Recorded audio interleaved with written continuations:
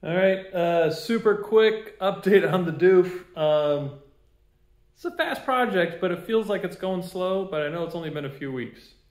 So anyway, it got messy. Yeah.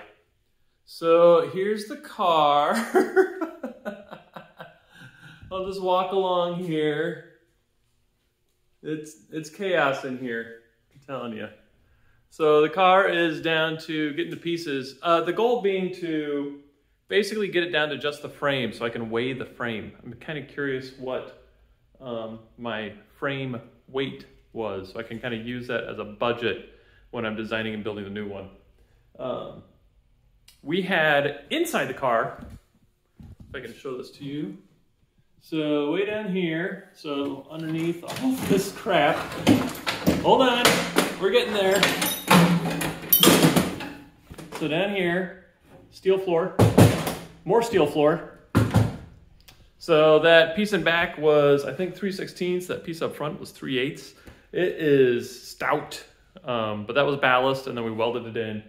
So I'll incorporate that kind of into the frame budget, thinking that steel really wasn't doing us any favors. I mean, it was heavy and it was low. That was its purpose.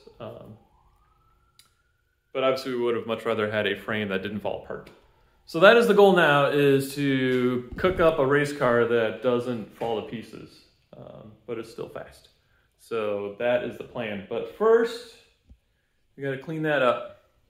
Man, I really did a number on this thing. Last parts that come out are gonna be the front suspension. So those will be going soon. Don't mind this bag. You know, cleanliness, it's important. Later. Cleanliness is important later. Now it's progress. Progress is important.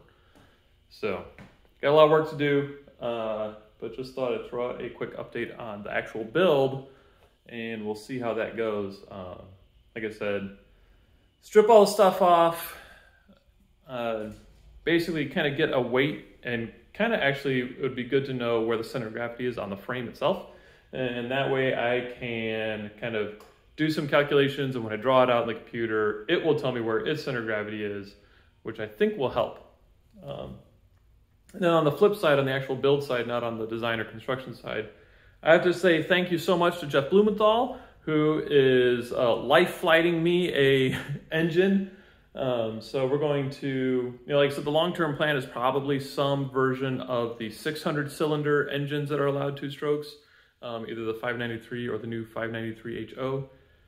It turns out the 593, the regular one, they're hard to find. Like, I've been looking around, I found one on eBay and it looks like it's sold. So, I'll just keep my eyes open and see if we can track one down.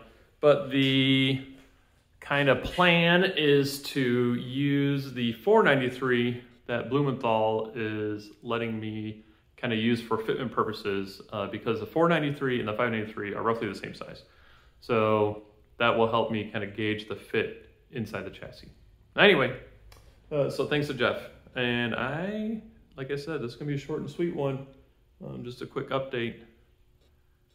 Gotta clean that up. Man, who did this to me? That is rude. All right, guys, catch you later.